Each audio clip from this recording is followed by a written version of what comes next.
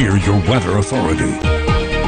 We warn you first. Good morning, everyone, and the dry and warm pattern continues as roofs by Nicholas Sky Tracker Midland. We do see it's still dark out there with mostly clear skies, and temperature right now 67 degrees. That's what happens when you have clear, calm, and light winds, right? Those temperatures can really drop, but they're going to really ramp up and warm up this afternoon as temperatures will be right around average for this time of year. But I want to give a shout out to Rich Gonzalez. He is our co-worker behind the scenes who sent in this photo Friday night of a sunset and a rainbow. You can see that this was outside his home. And Rich, again, thank you for sending that in. And again, I encourage you guys to send in your photos as yours may be featured on air. We do see these very puffy cumulus clouds in the foreground as well, so very cool stuff.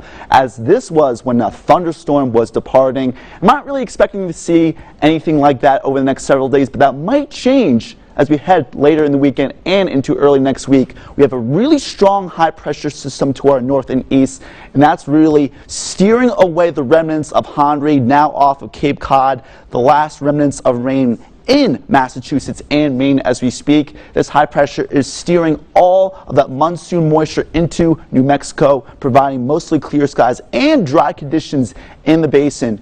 But as this high pressure starts to weaken, as we head into this weekend, we could be seeing an increase in humidity and potentially more storms and milder conditions. So that's something we have to keep an eye on. In terms of our 2021 precipitation totals, Big Bend National Park got quite a bit of rain over the last several days, and that's good news. They're now at 15.34 inches of rain, and they are in a moderate drought, so that's certainly good news for them. And all these locations that you do see, Midland, Fort Davis, Odessa, and Carlsbad, are above their year-to-date average precipitation for this year, as Midland is already above their yearly average. Now, for the next several days, I'm not expecting rain, but these totals might start to change and increase as we head into early next week. Not much in the way of cloud cover right now, as again, temperatures are pretty cool, but they will warm up, and there could be some afternoon clouds in the Petroplex, but mostly sunny skies. These clouds will be very thin in nature.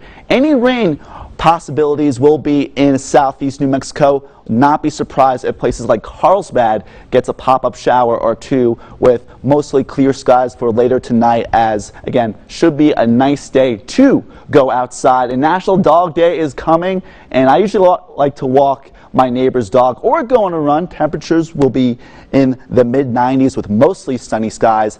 The big story, though, will be those gusty winds, as they could be gusting over 30 to 40 miles per hour. Again, temperatures starting up in the upper 60s, warming up in the mid-90s. I would not be surprised if parts of the Trans-Pecos gets to the century mark for today. But these temperatures that you do see are very seasonable for this time of year.